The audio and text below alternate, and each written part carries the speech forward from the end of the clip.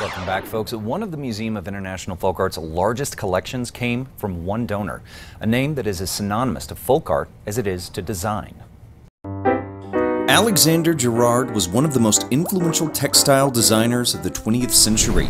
He was the director of the textile division of Herman Miller for 20 years, and these were used a lot and shown a lot, and some of the most important textile designs in American modern design.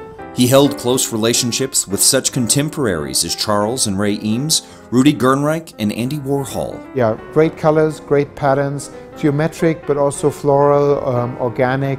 He played with typography in his textile designs, so very different sources of inspiration.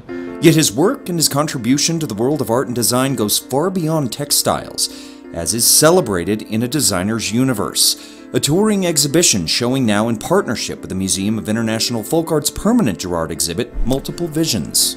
The Girard family entrusted the Vitra Design Museum with this archive of Girard, his design and architectural archive in the 1990s. Our founding director, Alexander von Fegesack, he was already friends with the Girards, whom he again had met through the Eames and through Billy Wilder, which were mutual friends.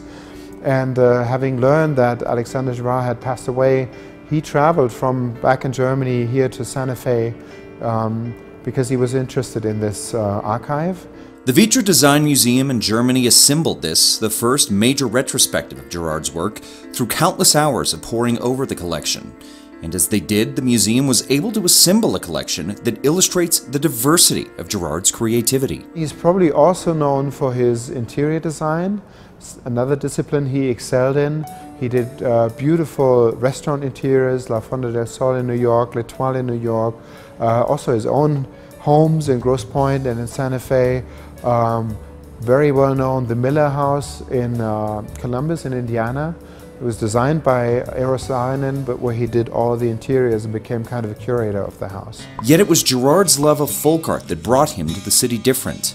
Amassing a collection since the 1930s, the Girards moved to Santa Fe in 1953, bringing with them their growing collection of folk art, which would one day find permanent residence at Moifa, as a gift to the institution from the Girard family. There's a letter where he speaks to friends about this place, and he likens it actually to Florence, where he grew up as a child, and the climate there, and the warmth, and the incense and the smells you have here.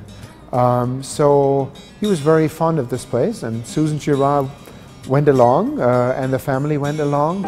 Girard's designs were cutting edge, often pushing the boundaries of what was conventional, trailblazing a way for other designers to think outside the box, whether it be in textiles, fine art, branding, or interior design. He had a great way of combining the playful with a good sense of order.